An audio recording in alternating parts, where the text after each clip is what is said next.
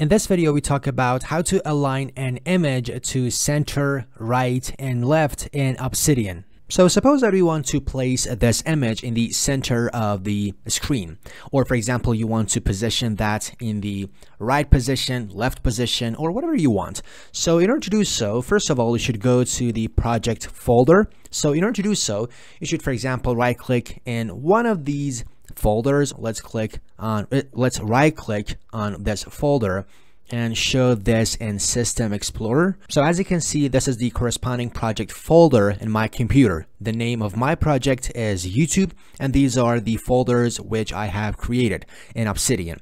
So as you can see, these are the folders which I have created, but you should click on Obsidian, which is the folder which Obsidian has created. So I double click on it. Actually, I want to open it, and inside this folder I want to create another folder. So I click on this new folder and I want to name it snippets. So pay attention to the spelling, snippets, that's it. So I open this folder. So now I want to create a simple text file. So I right click here and I want to create a new text file. That's it.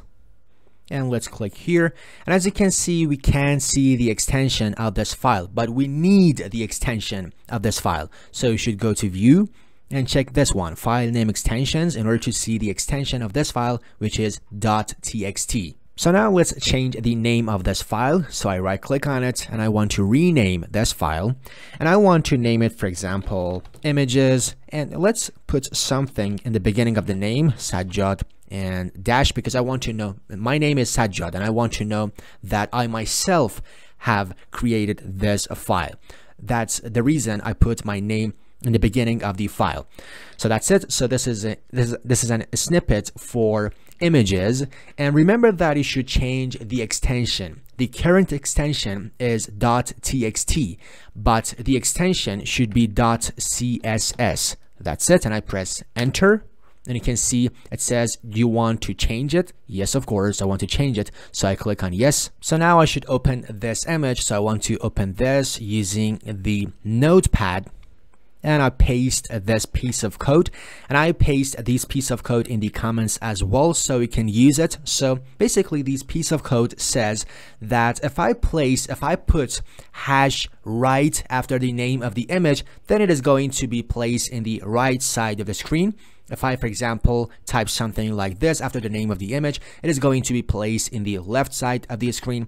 And if I put something like this at the end of the image, the image name, then it is going to place it in the center of the screen. That's it. And I press Ctrl S on my keyboard in order to save this file, and I close it.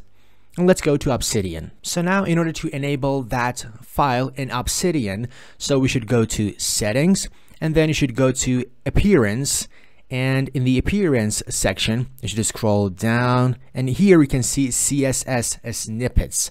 And as you can see, it automatically recognizes that, yeah, we have a snippet called Sajjad-images, so that's it. And I want to enable it, so I click on this in order to enable that CSS snippet. That's it, and I press this close button. So now I want to modify the position of this image, so I click on here, and using the arrow keys, using the down arrow key, I go to the image in order to edit this image.